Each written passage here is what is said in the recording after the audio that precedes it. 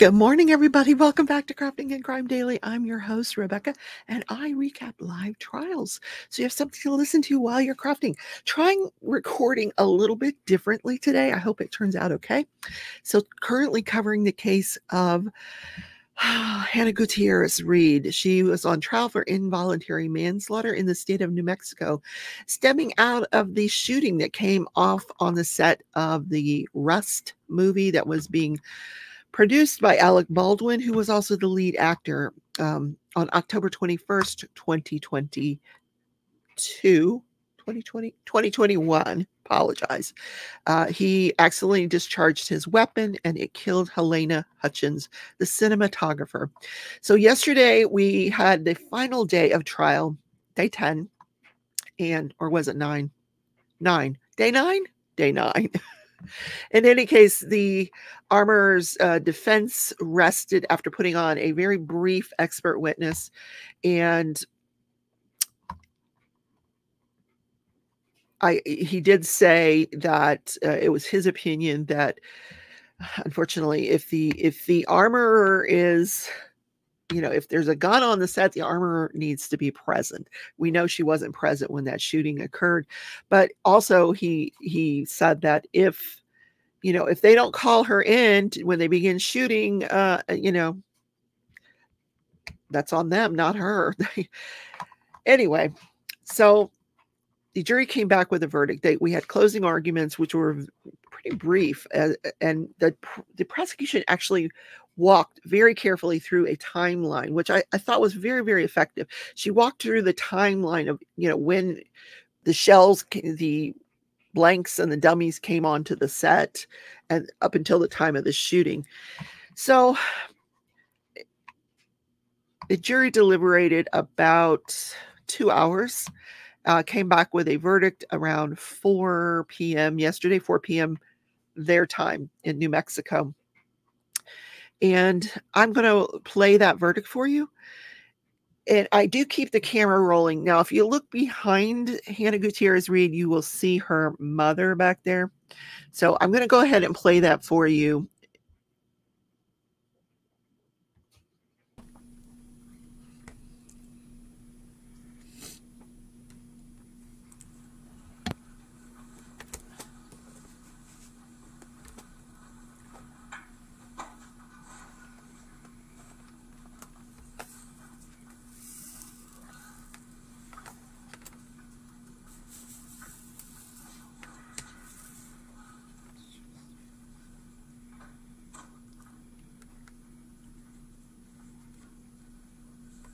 All right, you may be seated. All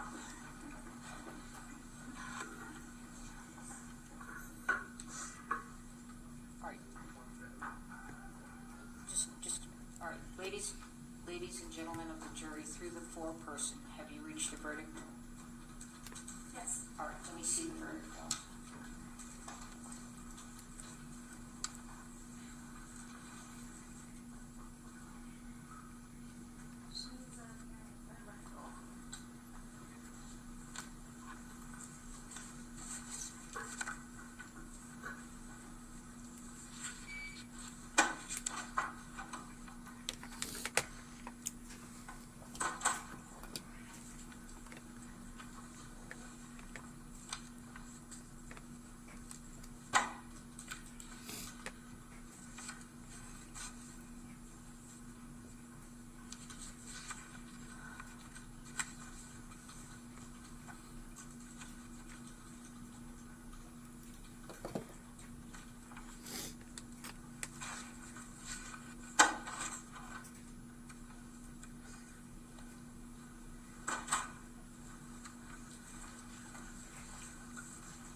So let me repeat.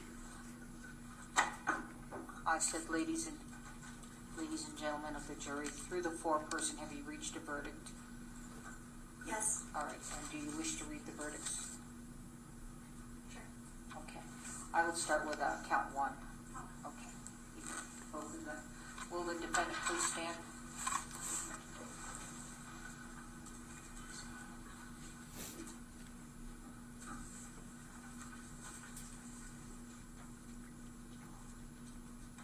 The defendant guilty of involuntary manslaughter as charged in count 1.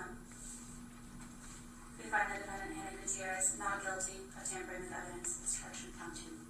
All right, thank you. You may be seated. Let me get those forms, retrieve those forms from you. I'm going to do what's called polling the jury. What I need to put on the record is that this is your individual verdict, okay? So I'm going to start with the gentleman in the back. Is this your verdict? Yes. Ma'am, is this your verdict? Sir, is this your verdict? Sir, is this your verdict? Yes. Sir, is this your verdict? Yes, Your Honor. Sir, is this your verdict? Yes. Sir, is this your verdict? Yes. Ma'am, is this your verdict? Ma'am, is this your verdict? Yes. Ma'am, is this your verdict? Ma'am, is this your verdict? Yes. Ma'am, is this your verdict? Okay, thank you. All right, so you've completed your service. Thank you so much for being here. It was a long trial. People may want to talk to you. You know, this has been pretty much a lot of publicity, and you don't have to, okay? So you can just simply say, do not wish to talk and move on, and if anybody bothers you, we really try to protect your privacy. If anybody bothers you, simply call my division, and we'll figure out what to do. But you also may talk, okay? So it's entirely up to you, okay? All right, so you can escort them out. Thank you. All rise.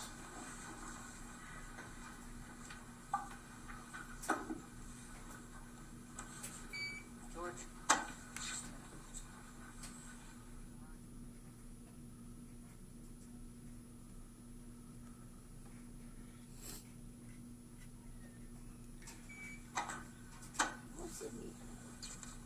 All right, you may be seated.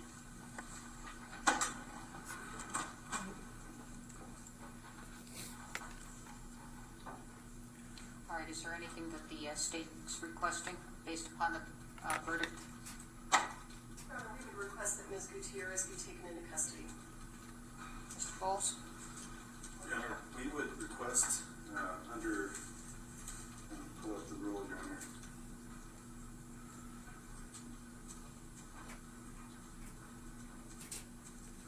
Your Honor, Rule 5402, release pending sentencing. In this court's discretion, under the same conditions or other conditions as this court would deem necessary. Ms. Gutierrez has been on conditions. She has not violated those conditions.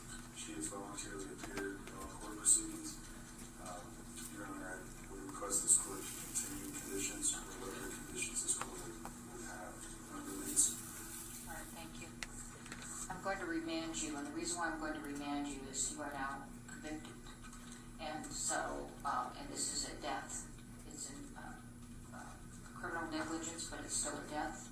And so, deputies, you're going to take her into custody, and we will set a sentencing date. What is the best, what do we want to look like on that?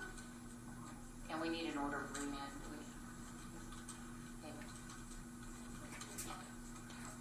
Counsel? In terms of the sentencing date? Yes. At the court's convenience will be available. There are 2 weeks in May that I'm unavailable. Those are the last 2 weeks of May. All right. Mr. Bowles? Your Honor, as soon as this court has time, we will be available. All right, so, do you have any conflict like that? She said May. Do you have any conflict? I don't know for sure, Your Honor, that I could. I do have other trials, but I think mid-May. Well, I can do it sooner. Okay. I just wondered if you had any conflicts along the way. It doesn't look like mid-May, Your Honor. I do. I don't think I have any conflicts. I'm sorry, not understanding. Do you have, okay, we're in March. Do you have time before May? We have time in April. Okay. Sure. All right. Okay. All right. Anything else before the court? Nothing from the state, Your Honor. No, Your Honor. All right. Thank you. We're in recess.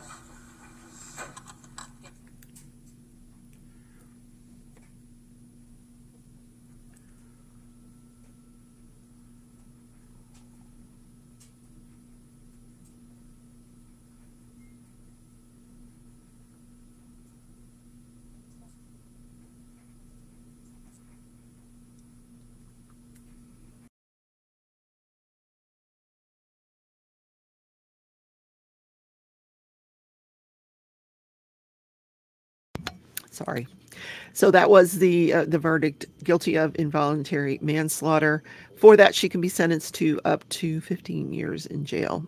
15 years. What am I talking about? 18 months. 18 months in jail.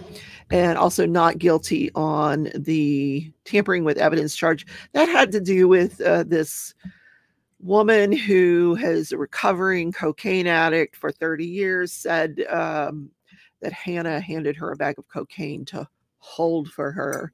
And then she threw it away, but she wasn't sure if it was cocaine. It could have been meth. It could have been powder, sugar, who knows?